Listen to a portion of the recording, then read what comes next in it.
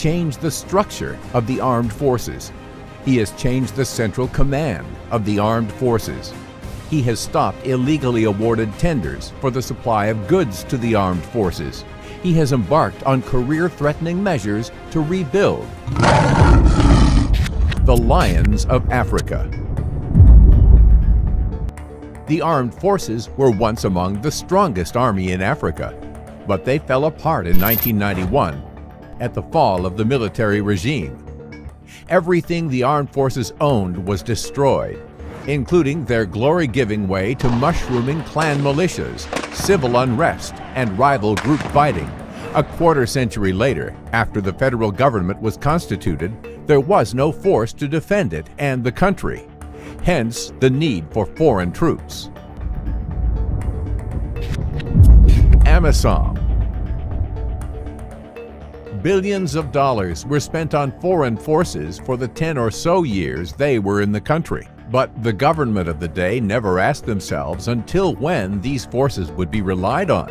50 years, a century, or forever? When he first came to office, Prime Minister Hassan Ali Kheyre held a meeting with commanders of the armed forces. It then dawned on him that no one could account for the exact number of troops, their ammunition, areas of deployment, and their mode of operation.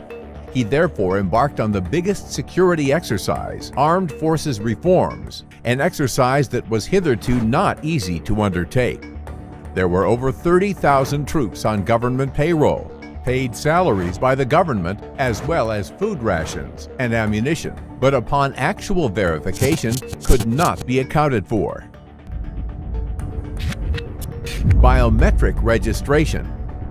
As a result, the government embarked on a biometric registration exercise that captured the biometric data of individual troops to avoid double registration.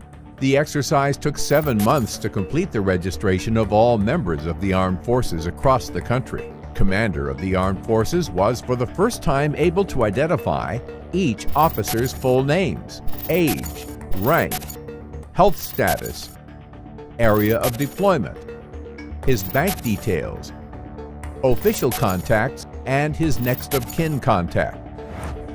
However, several members of the armed forces dissented and left the front line, and therefore the armed forces reform process was politicized. Several government officials previously involved in the process backtracked after realizing the extent of sensitivity of the process. But the Prime Minister answered them then with a quote that became popular within government circles. "Even if it would mean losing my position, I will not relent from building a strong national army. Can we be a legitimate government if we listen to politicians with vested interests?"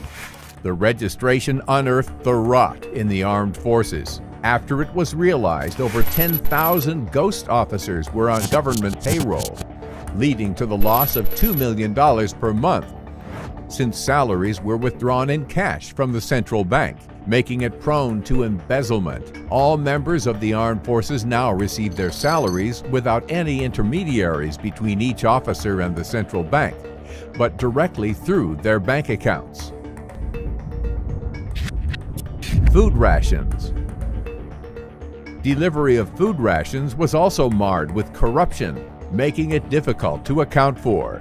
All suppliers were suspended and tenders re-advertised with a view to attracting quality suppliers based on actual troop numbers.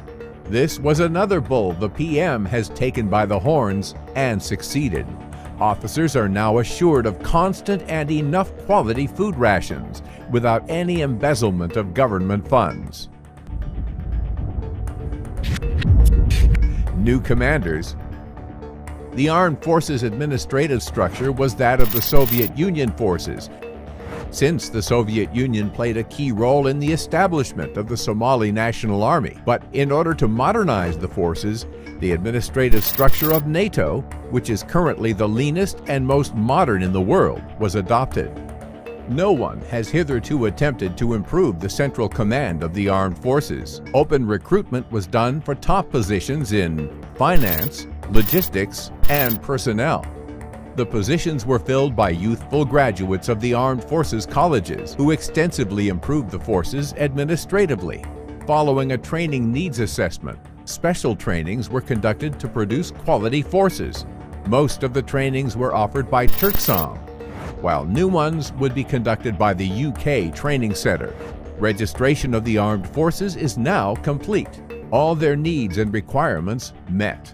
Corruption was contained. Quality trainings were given, and professional commanders installed. Today, operations are led by Somali Armed Forces, while this was previously done by AMISOM. The reform strategies and their outcomes was welcomed by the public. The forces help people on one hand and fight the enemy on the other. The reform was also lauded by Somalia's international partners, some of whom previously suspended their support for the National Army. The U.S. government, which offered the biggest military support to Somalia, suspended its support in 2017 following massive corruption in the armed forces. But following successful implementation of Kheyre's reform agenda and strategies, they have acknowledged the tangible results, and the U.S. has now resumed its support.